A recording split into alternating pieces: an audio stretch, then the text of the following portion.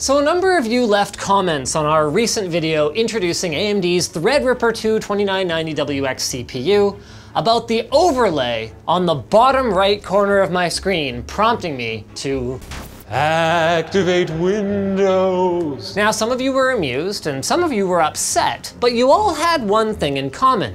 You couldn't imagine why an organization like Linus Media Group, one with sponsors like CableMod, whose configurator now includes a customizable RGB backplate option that can enhance the look of your GPUs and SSDs. It's compatible with rsync, RGB Fusion, Mystic Light Sync, and CableMod's own RGB kits, and you can find out at the link below. Why an organization like Linus Media Group with sponsors like that would need to save $100 here and there on a legit copy of Windows? Well, why don't we talk about that?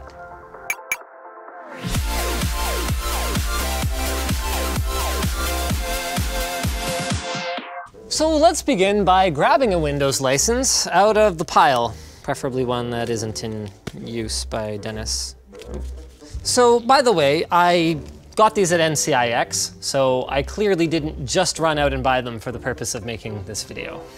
So this would be the official procedure for installing Windows on a PC. In this case, it's my personal test bench, the one that I usually have in my office here. Now, I'm basically going to be burning this license for the purpose of creating this video, which kind of sucks because it's actually it's a Windows 10 Pro license, but it's important for me to demonstrate my point here to show you guys actually activating Windows and how that might work on a test bench. And hey, there we go. Activation, Windows 10 Pro. Windows is activated with a digital license. Now, let's say that I was working on something like a video card review. So typically what we do in those cases is we get our pile of graphics cards ready here. Then, after we've run our benchmarks on one card, we shut down the system and swap out to a new one. There's only one small problem with that. Microsoft's activation servers create a unique identifier for your PC based on the hardware that's installed in it.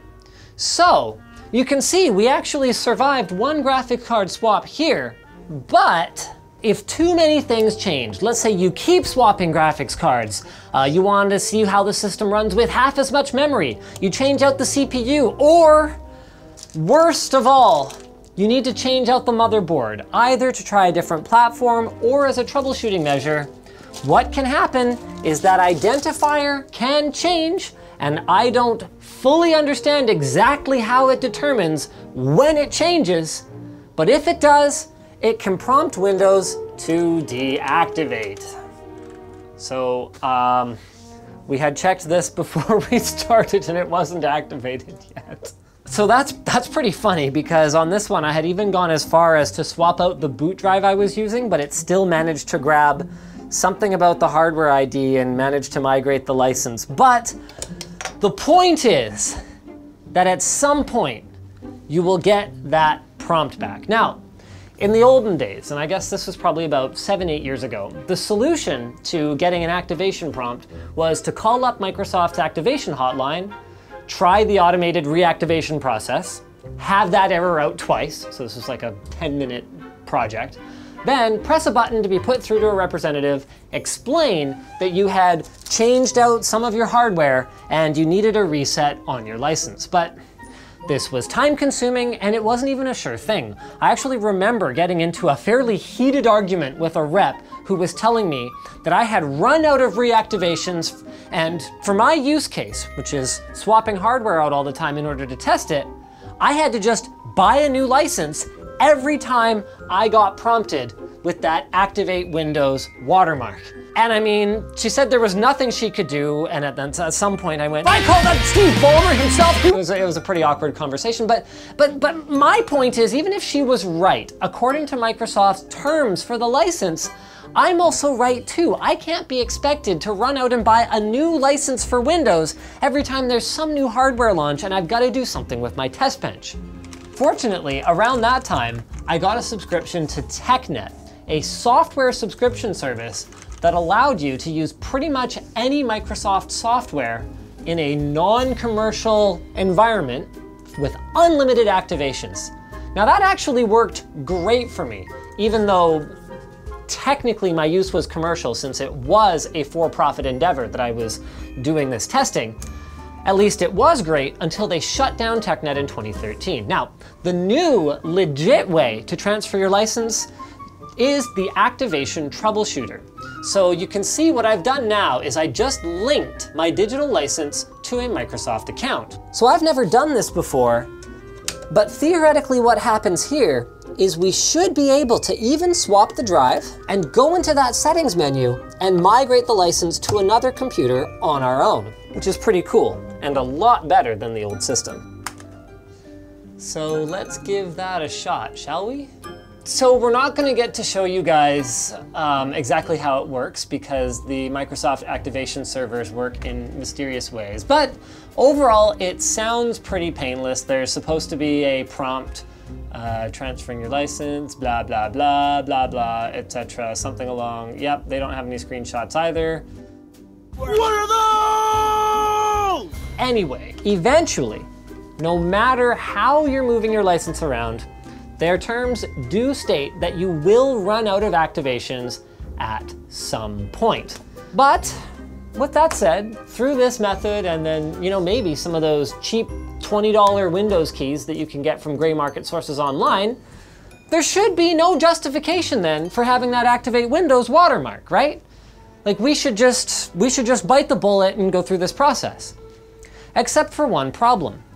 Those $20 keys that you buy online are not intended for the North American or the European market, and they are therefore not actually legit.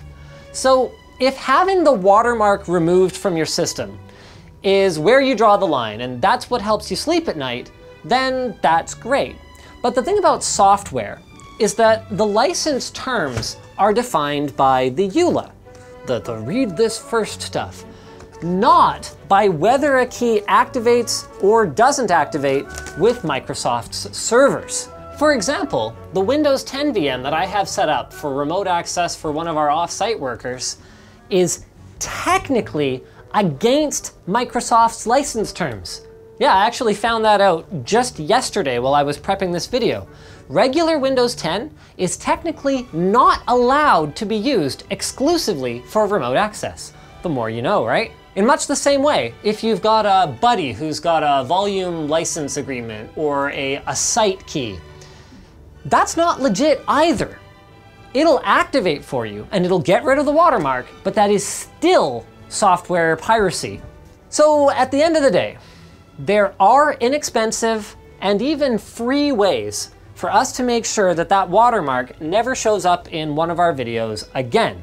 But they involve either gray market software or violation of the license terms anyway. So for a use case that's unsupported anyhow, our whole thing where we're using test benches to validate hardware, the best solution that we've actually found is just to leave the software unactivated forever. So here's the regular installer. And you might not have ever noticed this before, but Microsoft actually has a built-in way to run Windows for testing purposes. So check out this button here.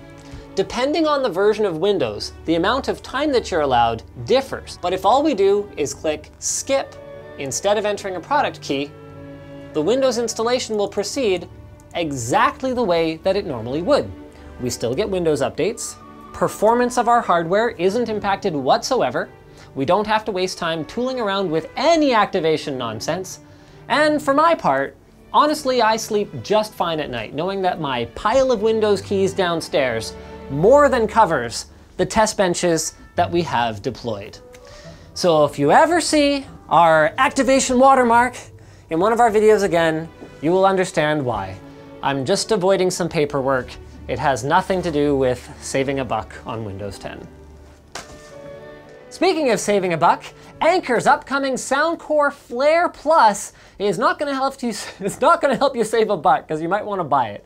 It's a wireless speaker that allows you to amplify the atmosphere with their 360-degree sound, so there should be no concerns about positioning.